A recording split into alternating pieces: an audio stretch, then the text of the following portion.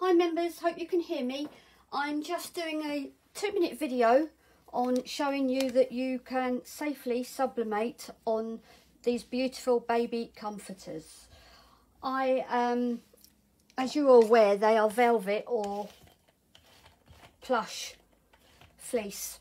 They're all 100% polyester, so you need very much light pressure for these. Just a little tiny pre-press, that is all, because you've got to remember, the harder you press these, the flatter they will go. But it's not the end of the world if they do flatten, because you can bring the pile back up with your lint roller and a few other tips or whatever. So I'm just going to put a little detail on this because it's for little blue boy, and it says Nanny's little cuddle pud. So obviously you can't get the elephant or the toy in the press, so I'm just going to lay that over in the corner. I'm going to get it in as far as I can, so you've got quite a good area that you can press on. Okay, remember your blowout paper.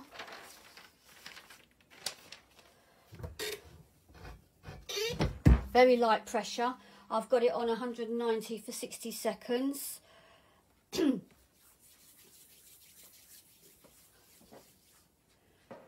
then we'll bring the pile back up using my lovely little lint roller that you can get from the pound shop, eBay, Amazon,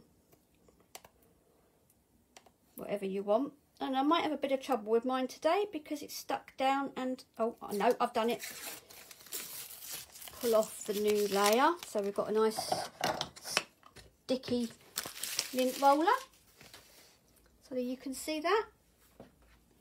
I'll take that out. Once we've done this, we're going to be pressing a binky, because I've come up with another little idea that might help you market some things while you're on lockdown. So there we go. This is going to be flat. Please don't worry about it. The transfer's pinged off already, but as you can see, the colours come out beautifully. So, and actually they don't flatten as much as you think. So I'm just going to show you the results on that quickly, because I've got a couple of other things I want to do.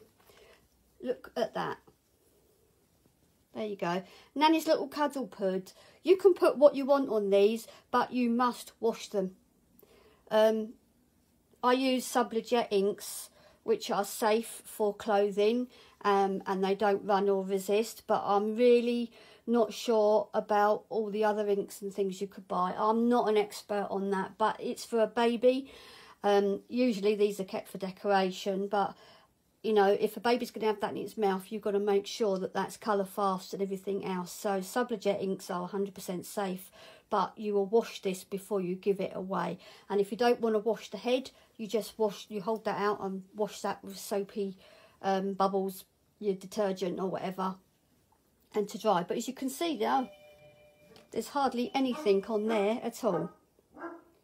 Okay, right, that's that one.